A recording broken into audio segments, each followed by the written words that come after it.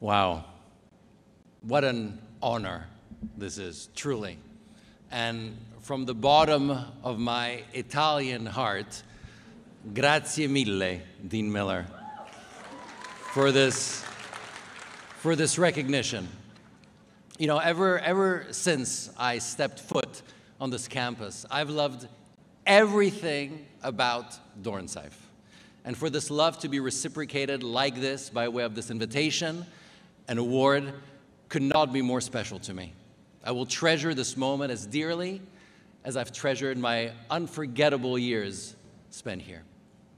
You know, it's actually hard to believe that almost 30 years ago, I was sitting right where you are, wearing my ill-fitting rented cap and gown and this pair of really tacky wrap-around Italian sunglasses.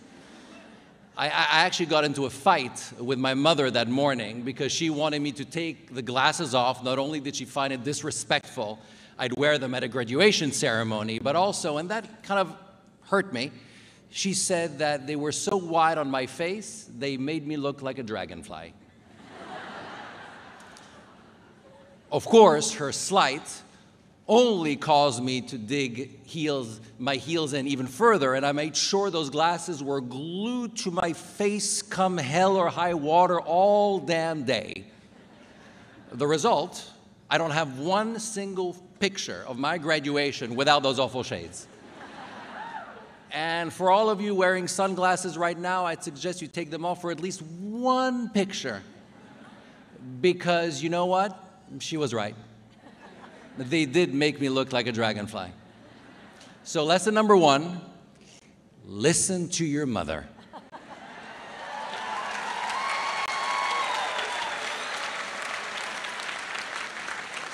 No matter how irritating, and I understand how they could be, her comments are, in the not so distant future, they will be proven right. You know, I remember that morning like it was yesterday, walking on stage to get my diploma, and as it was handed to me, being overtaken with a sense of relief, but also anxiety. Relief for having graduated, and anxiety for what the future might or might not hold. These were legitimate emotions, but in hindsight, the feeling that was missing was pride. The pride stemming from a well-deserved sense of achievement. No matter how much praise I received from family and friends, none of it really landed because in my mind, graduating was what I expected of myself. It was the normal thing to do. But you know what? There is nothing normal about graduating from college. And I wish I would have given myself a pat on the back because I deserved it. And today, you deserve it.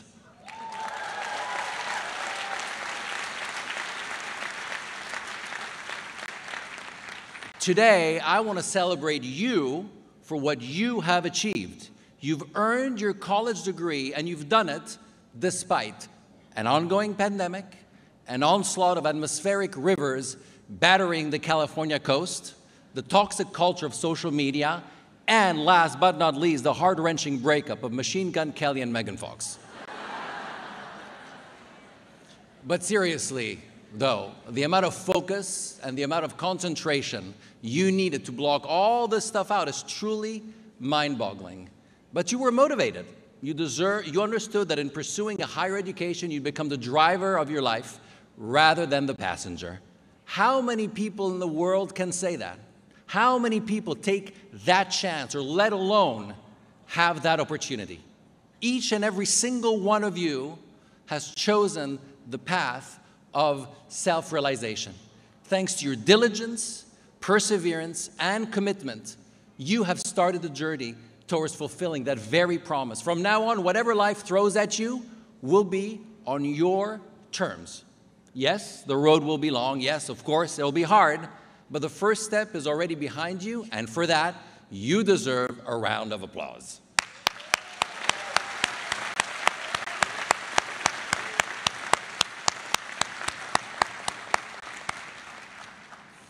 So there are that many lessons that I can teach you as you embark on this next chapter, other than listening to your mother, of course. Life lessons aren't so much taught as they're earned through experience, each one a badge of honor. But there is one thing that I wish someone would have told me at this early stage of the game. Whatever you do, trust your instinct. Learn to listen to that inner voice of yours. That voice is what distinguishes you from everyone else. That voice is what will help you leave your unique imprint on this world. One of my greatest struggles has been to trust that voice, because it often gets drowned out by another voice, ego. And believe me, ego is not our friend, because that's the voice of our deepest insecurities. And nothing good ever comes from acting out of one's insecurities. Learning to distinguish between the two voices is challenging, because very often the ego tells you what you want to hear, whereas your instinct tells you what you ought to hear. And that's never quite as sexy, is it? But you know what's sexy? Feeling empowered, being in peace, building a life that not only you can count on, but one that also fulfills you. All opportunities that will come your way if you learn to listen to your instincts over your ego. And it's not that you have to completely ignore your ego. I mean, a healthy ego plays an important part in your life, but you can't solely be led by it. Here's another important notion I wish I would have known earlier. When you're manifesting your future goals and aspirations, rather than expecting for them to happen, use hope instead. When I got out of grad school, I had a plan to direct my first film within 2 years, and 5 to 8 years later, have a steady filmmaking career with, who knows, maybe an Oscar in sight. As you'd suspect, life did not go at all according to plan. I did direct my first film within that approximate time frame, but its critical and commercial response were such a catastrophe that my career came to a grinding halt. Or that's what I told myself. The truth is, no external forces could have arrested my career. No bad review or box office disappointment could have permanently stopped me from doing what I love. I did that to myself. And in hindsight, the single greatest paralyzing factor that stopped me was the burden I had put on myself as a result of those expectations. Don't get me wrong. It's important and it's good to have ambitions. But there is something debilitating that takes place when the expectations of those ambitions are not met. We suddenly question ourselves and everything around us, and that leads us to paralysis. It took me a long time to understand that expectations are hope's somewhat toxic cousin. But once I did, everything changed, and my life and my career shifted. I didn't shift the goalposts of my dreams. I only shifted my approach to them by replacing the word expectation with the word hope. And that lifted the performance burden I'd put on myself. Why? What's the difference between hope and expectation? It's humility. Expectations are imbibed with that pesky word again, ego, whereas hope isn't. And so when you take the ego out of your dreams, no matter the outcome, you will stay the course. And in the process, you establish a healthier relationship with your aspirations. So soon, this hard-earned diploma will be hanging on a wall somewhere in your home or your parents' home, because let's face it, it's also a little bit theirs. The question you need to ask yourself is, what do I owe this diploma? What do I owe the time and the treasure I spent getting it? You owe it one thing: finding a career that resonates with your deepest sense of self. You can make a whole lot of money being what I call a mover of merchandise, a person who takes other people's ideas and repackages them for a higher price. But this diploma makes you better than that. This diploma gives you a higher calling. It asks of you to risk, to expose yourself to the world by creating something that wasn't here before. That's why you owe this diploma, to leave the world slightly better than when you entered it.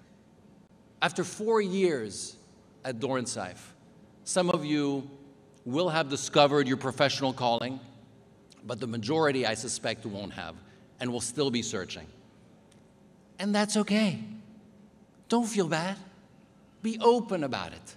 Start feeling comfortable with the words, "I have no idea." Not knowing is not failing. It's the beginning of clarity. I remember on my first film, this intimidating actor approached me with a bevy of questions about what we were about to shoot, and I freaked out. I didn't have half the answers, and just as panic set in, my instincts took over and the truth came tumbling out of my mouth. I told the guy, "You know, I have no idea." And just like that, by embracing my truth and letting the pressure out of the situation, the ideas started coming. It unlocked my creative mojo. Finding your calling is the most important thing you owe your life. So don't look outwards for the answer. Don't look at what your family wants, what society expects of you. Look within and follow your truth. You could only change the world by doing what you love, because that vocation will tap into the very reason you are unique. And that uniqueness is why you've been put on this earth. Moreover, by doing what you love, you will love yourself. And the light you will carry in your eyes, reflecting that sense of contentment, will shine on others. You will not only elevate yourself, but also those around you. And isn't that what it's all about? Be the tide that elevates the world. Be the flame that makes the hot air balloon rise instead of the sandbag that holds it back. Be the one yes in a barrage of no's. And lastly, be kind.